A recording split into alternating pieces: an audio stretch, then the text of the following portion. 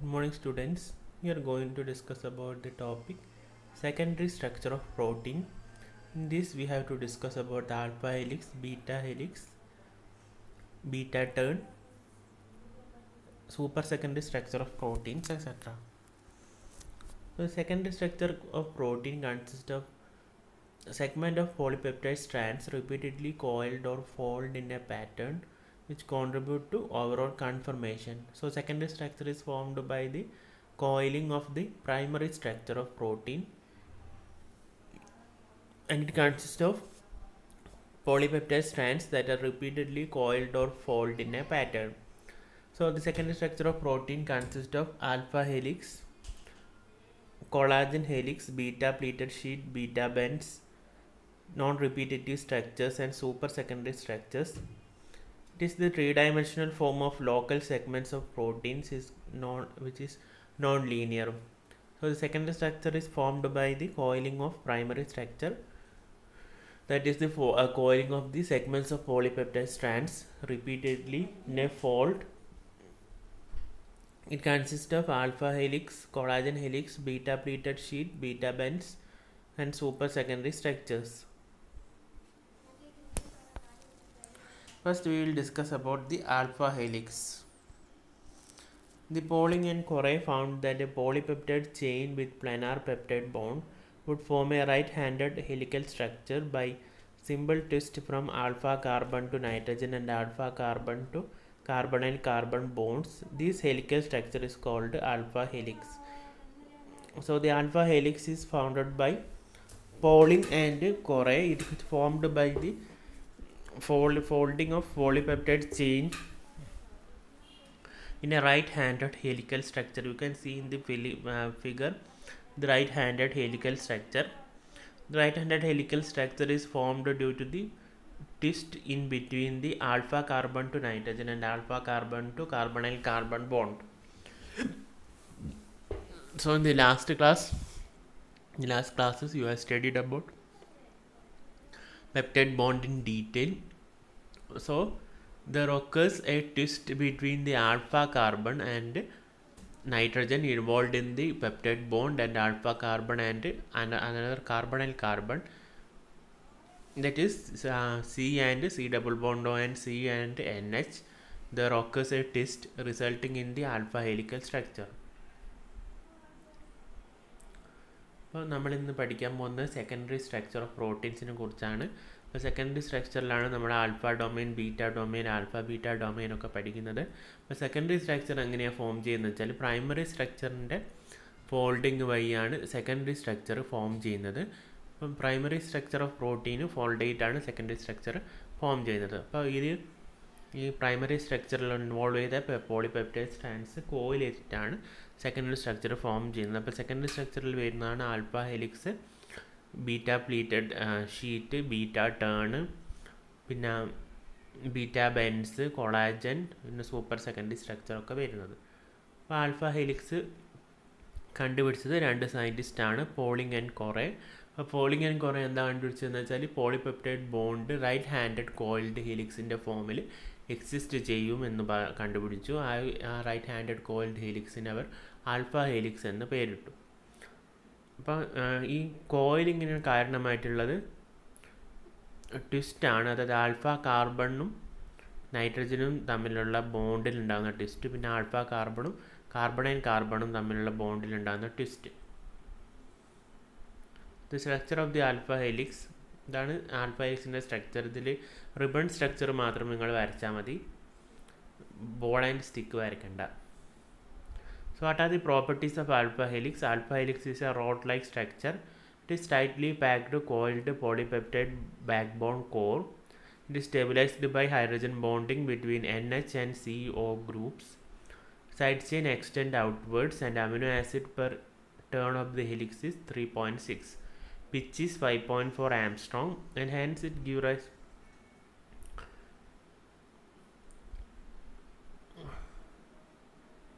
This is enough. And so what are the properties of alpha helix? Alpha helix is a rod-like structure.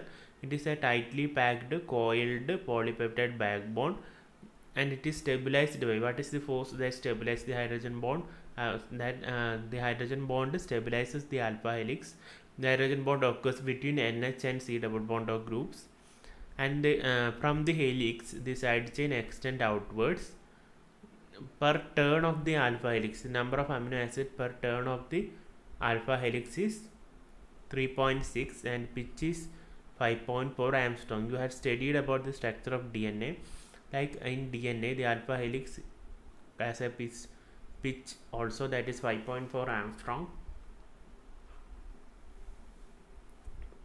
Alpha helix examples are myoglobin, troponin C, etc. അപ്പോൾ alpha ഹെലിക്സിൻ്റെ properties ആണ് പറയുന്നത്. Alpha helix ഒരു tightly packed coiled polypeptide back bone ഉണ്ടാവും. ഈ polypeptide back ബോണിൽ നിന്ന് side ചെയിന് പുറത്തേക്ക് extend ചെയ്യും. ഇപ്പോൾ പോളിപെപ്റ്റൈഡ് ബാക്ക് ബോൺ ഉണ്ടാവും ആൽഫ ഹെലിക്സിന്. ആ പോളിപെപ്റ്റൈഡ് ബാക്ക് ബോണിൽ നിന്ന് സൈഡ് ചെയിൻസ് അല്ലെങ്കിൽ സൈഡ് ഗ്രൂപ്പ്സ് പുറത്തേക്ക് എക്സ്റ്റെൻഡ് ചെയ്യും. അപ്പോൾ ഒരു ടേണിലുള്ള അമിനോ ആസിഡിൻ്റെ എണ്ണം ഒരു ടേണിൽ 3.6 അമിനോ ആസിഡ്സ് ഉണ്ടാവും.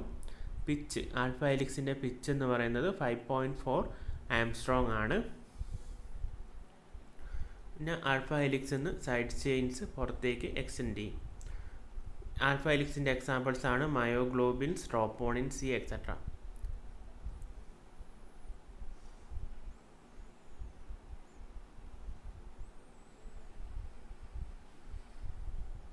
So there occurs an hydrogen bonding between NH and C double bond O, which gives stability to the alpha helix.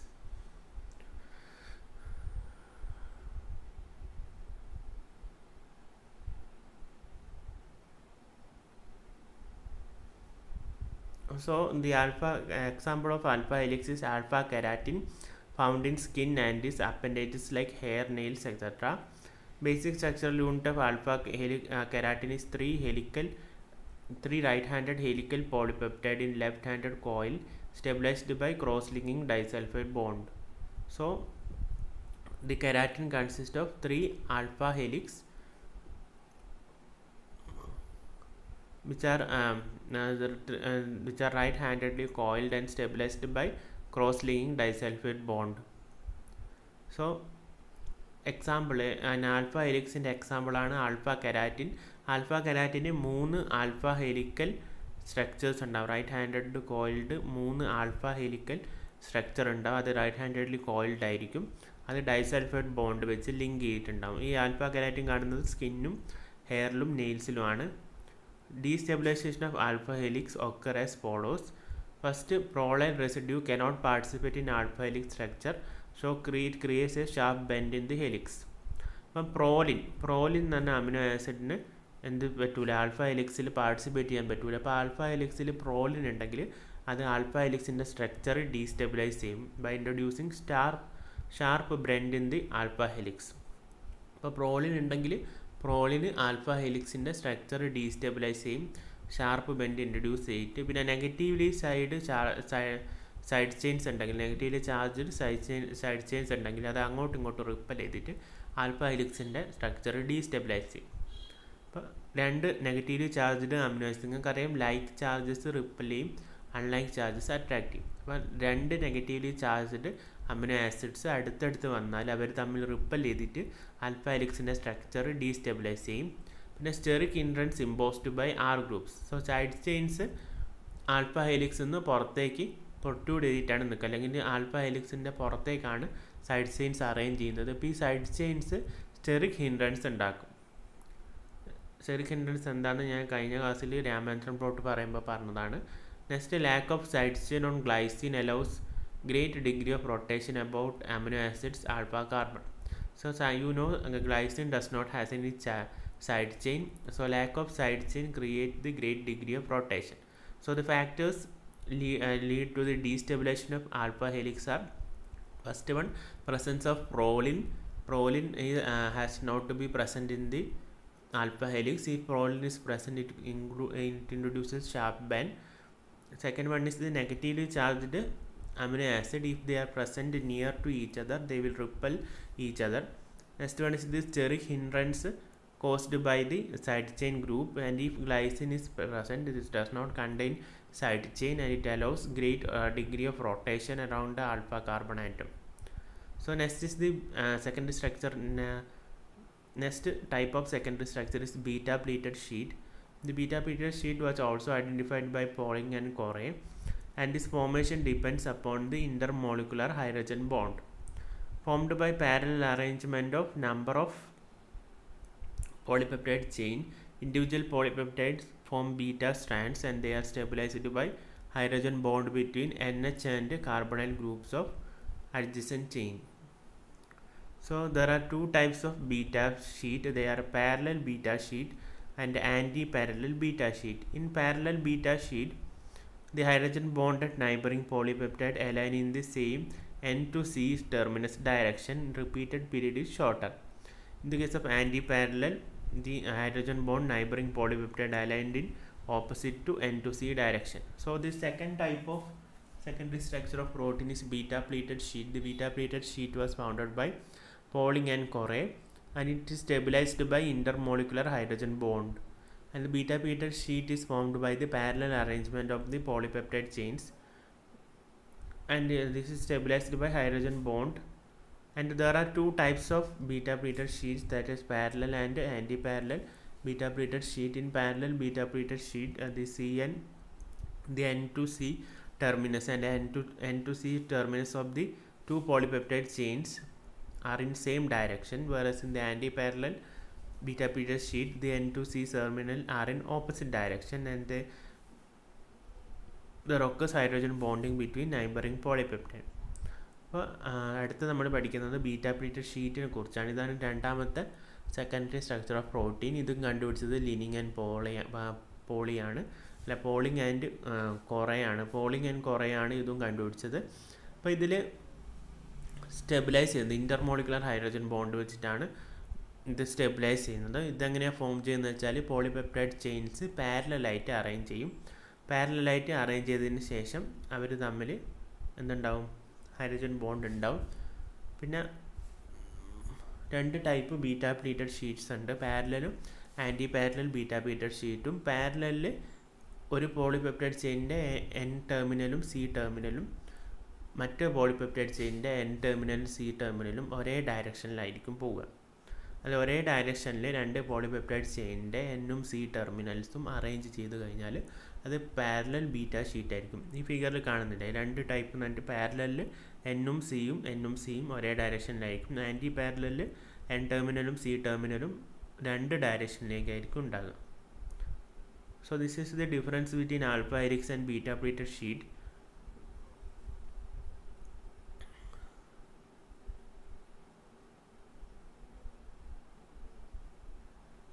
ഇത് ശ്രദ്ധിക്കുക, ഈ രണ്ട് കോളംസും അങ്ങോട്ടും ഇങ്ങോട്ടും മാറിപ്പോയിട്ടുണ്ട്. അപ്പോൾ അത് ശ്രദ്ധിച്ചിട്ട് പഠിക്കുക.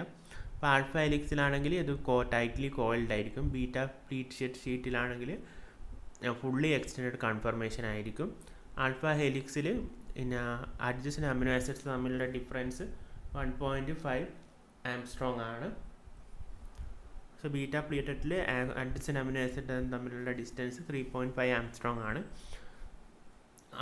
Beta pleated is stabilized between hydrogen bonds between NH and CO in same polypeptide. Alpha helix stabilized between NH and CO in different polypeptide. So example of beta pleated sheet is silk fibroin. This is anti-parallel beta pleated sheet structure, member of class fibrillary protein called alpha keratin. This structure പഠിക്കണമെന്നില്ല, beta പ്ലീറ്റഡിൻ്റെ structure പഠിച്ചാൽ മതി. അപ്പോൾ ഈ structure പഠിക്കണം, beta പ്ലീറ്റഡിൻ്റെ structure. പക്ഷേ ഈ silk ഫൈബ്രോയിൻ്റെ structure പഠിക്കേണ്ട. അപ്പോൾ beta pleated ഷീറ്റിൻ്റെ എക്സാമ്പിളാണ് silk ഫൈബ്രോയിൻ. Next is the random coil. The third type of secondary structure is random coil. When a polypeptide contains adjacent bundle residues or charge residues, repulsion between these groups cause polypeptide to assume random coil configuration. The other secondary structures are beta turn and collagen helix. So random coil is the third type of secondary structure. It is formed when a polypeptide contains adjacent residues or charged residues. Repulsion between these groups cause them to assume random coiled conformation. So third type of secondary structure ആണ് random coil. Random coil ഉണ്ടാകാനുള്ള കാരണം എന്താണെന്ന് വെച്ചാൽ രണ്ട് polypeptides adjacent ആയിട്ട് arrange ചെയ്തിട്ടുണ്ടെങ്കിൽ അവർ ഒരേ charge ആണെങ്കിൽ അവർ തമ്മിൽ എന്ത് ചെയ്യും, റിപ്പൽ ചെയ്യും. അങ്ങനെ ആ റിപ്പല്ലിങ്ങും കാരണം അവരൊരു പ്രത്യേക സ്ട്രക്ചർ അല്ലെങ്കിൽ കോൺഫിഗറേഷൻ അറ്റൈൻ ചെയ്യും. അതിനെയാണ് റാൻഡം കോയിൽ എന്ന് പറയുന്നത്. അപ്പോൾ random കോയിലാണ് third type of secondary structure. ഇത് ഫോം ചെയ്യുന്നത് എന്തുകൊണ്ടാണെന്ന് വെച്ചാൽ ഇപ്പോൾ രണ്ട് പോളിപെപ്റ്റൈഡ്സ് അടുത്തടുത്താണ് അറേഞ്ച് ചെയ്തിരിക്കുന്നതെങ്കിൽ അവർ തമ്മിൽ റിപ്പൽഷൻ ഉണ്ട്. അതായത് ചാർജ് ഒരേപോലെയാണെങ്കിൽ അവർ തമ്മിൽ റിപ്പൽഷൻ ഉണ്ടാവും. ഈ റിപ്പൽഷൻ കാരണം അവരൊരു പ്രത്യേക ഷേപ്പ് അസ്യൂം ചെയ്യും. അതാണ് റാൻഡം കോയിൽ എന്ന് പറയുന്നത്. അതിൻ്റെ എക്സാമ്പിളാണ് ബീറ്റ ടേണും കൊളാജൻ ഹെലിക്സും. അപ്പോൾ റാൻഡം ടേണിൽ നമ്മൾ പഠിക്കുന്നത് ബീറ്റ ടേണും കൊളാജൻ ഹെലിക്സും ആണ്. ഇപ്പോൾ ബീറ്റ ടേൺ ആണ് ആദ്യം. The beta bend or beta turn or hairpin bend is found in the surface of protein called reverse turns. It is also called reverse turns. It permits the change of direction of the peptide chain to get a folded structure. It gives a protein globularity rather than linearity. The hydrogen bond stabilizes the beta bend structure. The proline and glycine are frequently found in beta turns, and beta turns often promote the formation of antiparallel beta sheet and occurs at the protein surface. So first type of coiled coil is beta turn. It is also known as beta bend, hairpin bend, coiled coil, or also called reverse turns, etc. It is a type of surface protein, and it consists of mostly proline and glycine. You can see in the figure it consists of mostly proline and glycine, and it permits the change of peptide chain to get this folded structure. It gives a globular structure to protein. The beta bend structure is stabilized by the hydrogen bond, and they usually form antiparallel beta sheet. So the first type of coiled coil is the beta bend. The beta bend or beta turn is formed due to the bending of the or changing in the direction of the peptide chain, and it is found in globular protein, and it is also known as beta bend, coiled hairpin bend, or reverse turns. It is a surface protein, so it is stabilized by hydrogen bond. It mostly consists of proline and glycine, and it forms antiparallel beta sheet, and it is surface protein, so it occurs at the protein surface. Next type of coiled coil is collagen helix. It's also called type 2 helix. It's the most abundant protein in mammals, and is found in connective tissue such as tendons, cartilage, cornea of eye, etc. And it contains 3 helical polypeptide chains nearly 1000 residues long. The amino acid sequence structure is remarkably regular. Nearly every third residue is a glycine. It contains 4 hydroxyproline. So the second type of coiled coil structure is collagen helix. It is also known as type 2 helix. It consists of 3 alpha helix. And each helix is 1000 residues long. And it is the most abundant protein in mammals and is found in skin. It is found in tendons, cartilage, cornea of eye, etc.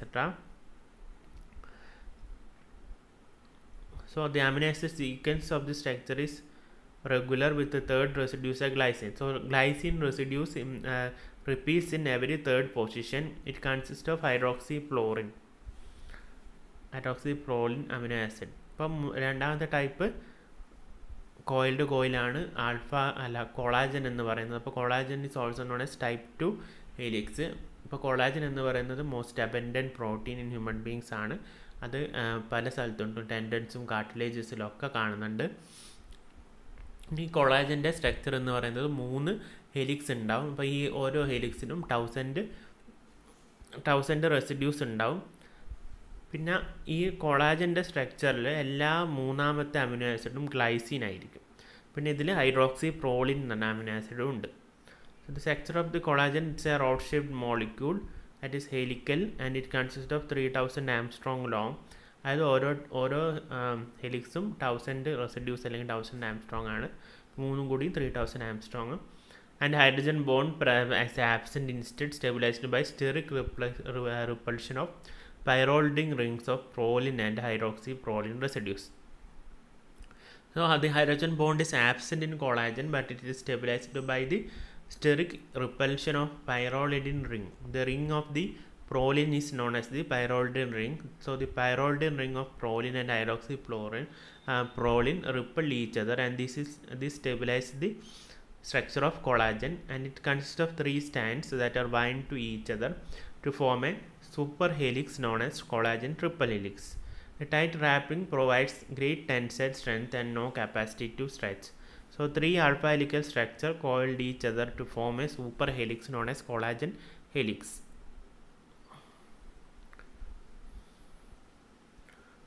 So collagen consists of is a rod-shaped or helical molecule consisting of 3000 Armstrong long or consists of 3000 residues. The hydrogen bond is absent in collagen, but it is stabilized by steric repulsion between pyrrolidine ring of proline and hydroxyproline, and it is forms a super helix and is also known as collagen triple helix.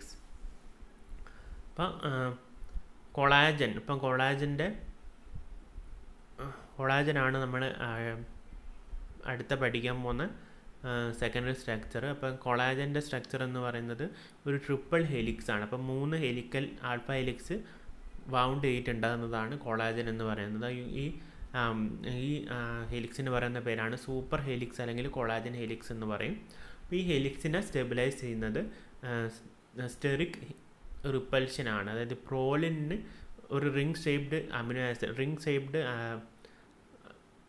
ഒരു aromatic amino ആസിഡാണ് proline. അപ്പോൾ അതിനൊരു ring shaped structure ഉണ്ട്, അതാണ് പൈറോളിഡിൻ ring. അപ്പോൾ hydroxy പ്രോലിനും ഒരു പൈറോളിഡിൻ ring ഉണ്ട്. അപ്പോൾ ആ 2 പൈറോളിഡിൻ റിങ്ങും തമ്മിൽ ഒരു റിപ്പൽഷൻ ഉണ്ടാവും. ആ റിപ്പൽഷൻ ഫോഴ്സാണ് കൊളാജനെ സ്റ്റെബിലൈസ് ചെയ്യുന്നത്.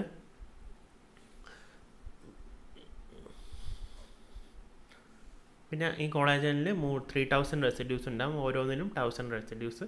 അതാണ് കൊളാജൻ്റെ സ്ട്രക്ചർ. ട്രോപ്പോ കൊളാജൻ്റെ സ്ട്രക്ചർ പഠിക്കണമെന്നില്ല. അപ്പോൾ താങ്ക് യു. അപ്പോൾ അടുത്ത ക്ലാസ്സിൽ നമ്മൾ സൂപ്പർ സെക്കൻഡറി സ്ട്രക്ചർ ആയിരിക്കും പഠിക്കുക. അപ്പോൾ സെക്കൻഡറി സ്ട്രക്ചറിൽ നമ്മൾ ഇതുവരെ പഠിച്ചത് alpha helix, beta pleated sheet പഠിച്ചു. പിന്നെ കോയിലിൽ നമ്മൾ 2 സ്ട്രക്ചർ പഠിച്ചു. ഒന്ന് ബീറ്റാ ടേണും രണ്ടാമത്തത് കൊളാജനും. അപ്പോൾ സൂപ്പർ സെക്കൻഡറി സ്ട്രക്ചറും കൂടി നമ്മൾ അടുത്ത ക്ലാസ്സിൽ പഠിച്ചാൽ സെക്കൻഡറി സ്ട്രക്ചർ കംപ്ലീറ്റ് ആവും.